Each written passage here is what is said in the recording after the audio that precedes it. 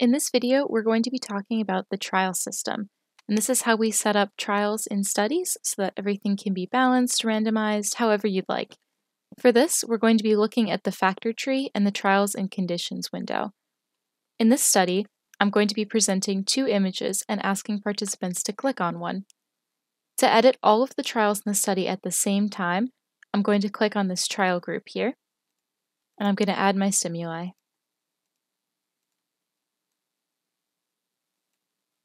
Next, I'm going to add my question.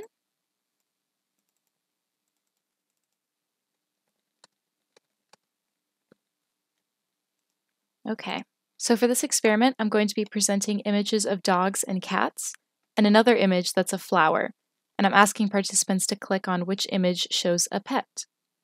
To do this, I'd like to randomize the position of the images, so sometimes the pet will be on the left and sometimes on the right, sometimes it's a dog, sometimes it's a cat.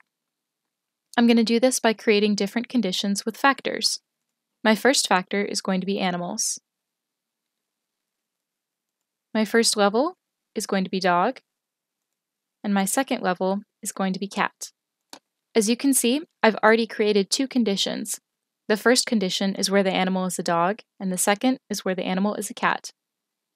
Next, I'm going to add another factor, and this factor is going to be position.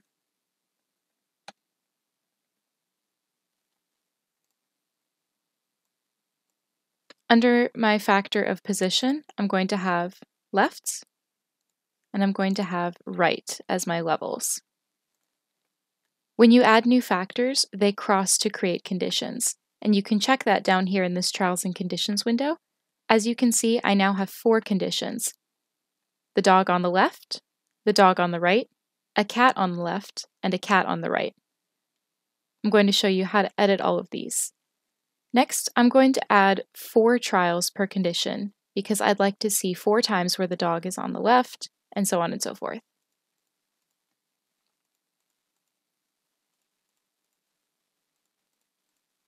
Now you can see that I have 16 trials in my study.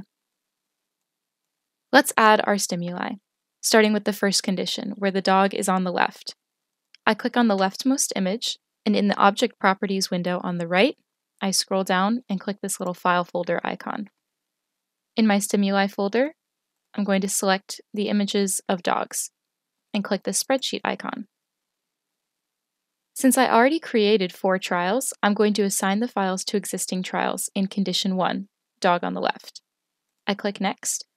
I'm going to randomize the order anyway, so I'm going to click Auto Assign. But if you'd like them to be in a different order than what it shows here, you can drag and drop in whatever order you want. I click Confirm, and now my dog images are stored here. Next, I want to add my distractor image. Since the dog is on the left in this condition, I'm going to add my distractor images to the right. I click on the file icon again, and I add my flowers. The same process, I've already created the trials, and I'm auto-assigning. Now I have an image of a dog and an image of a flower.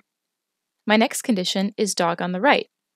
I'm going to follow the same procedure, except I'm putting my dog images in the image 2 on the right.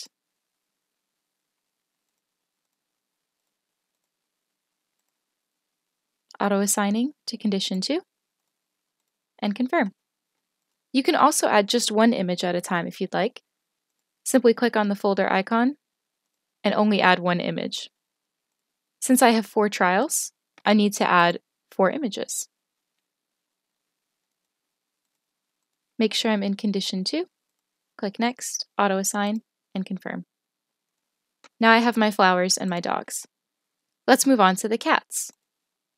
Now I'm assigning cats to the left side. I follow the same process. Make sure I'm selecting the cat images.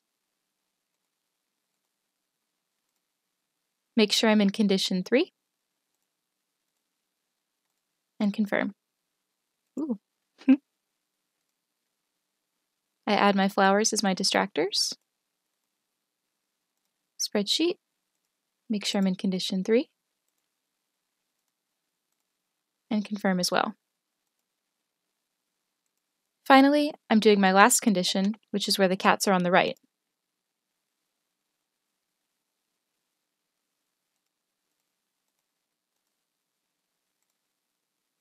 Make sure I'm in condition 4. Auto-assign and confirm. And finally, my distracting images.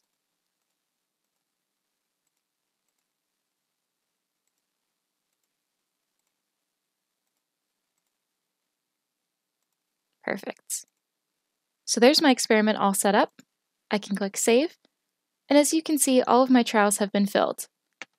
This is how you use the trial system and the factor tree in Labvanced to create lots of different conditions. I hope this video was helpful.